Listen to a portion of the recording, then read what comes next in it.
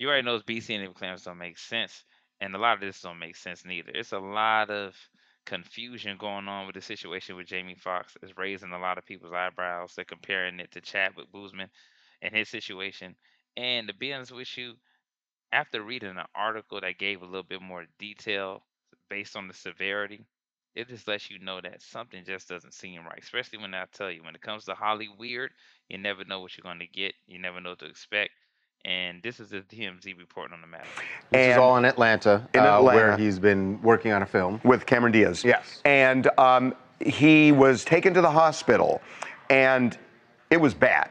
Bad enough that family members from outside of Atlanta, there were some in Atlanta, but family members from outside flew in and rushed to the hospital to be by his side. So right there, they're not disclosing much because they can't, because they don't want to, be put in any type of controversy when it comes to that.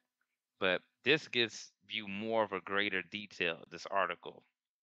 Now, when you read this article, it says, according to the gossip, this is what it says, according to the gossip of the city T, he suffered a stroke and required surgery. He's in stable condition now. But before this incident occurred, reports came out earlier this week that the production was halted twice. The first reported happened after Fox, an executive producer on the film, had a major meltdown. Just think about it for a second. Major meltdown. That lets me know that something that he was required to do and didn't want to participate in, it lets you know that when you're in Hollywood, when these people have to make sacrifices, they have to do things for roles or whatever position they want to be in, or to continuously be in a position.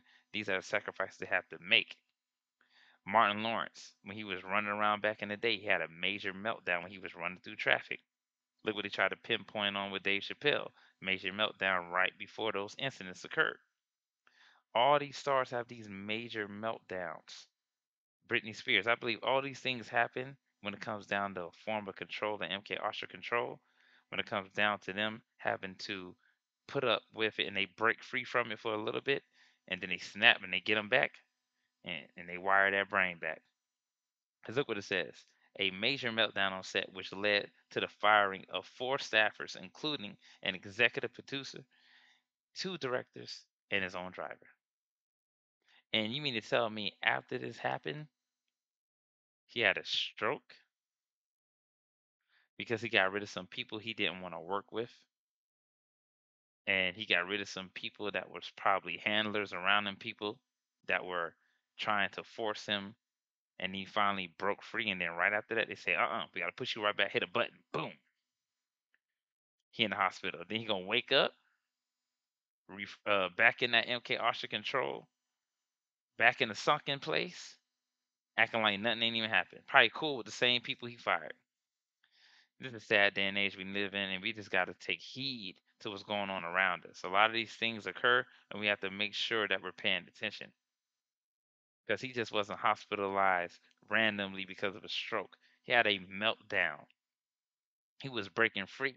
He was trying his best. But these celebrities, they so caught up and so deep within it that even if they try to break free, they just gonna get hit again and just put back under, and then boom, they're back pushing the agenda.